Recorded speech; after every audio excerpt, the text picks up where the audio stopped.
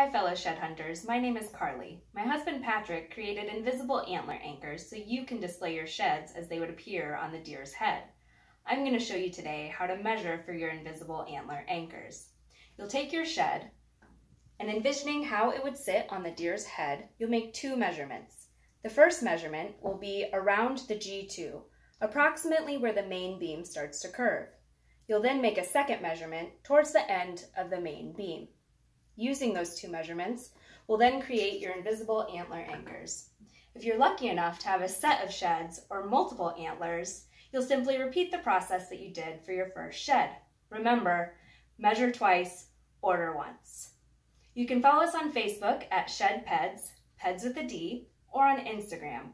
My husband, Patrick, at Patrick Pederson, Pederson with a D, or myself at Love Breeds Love.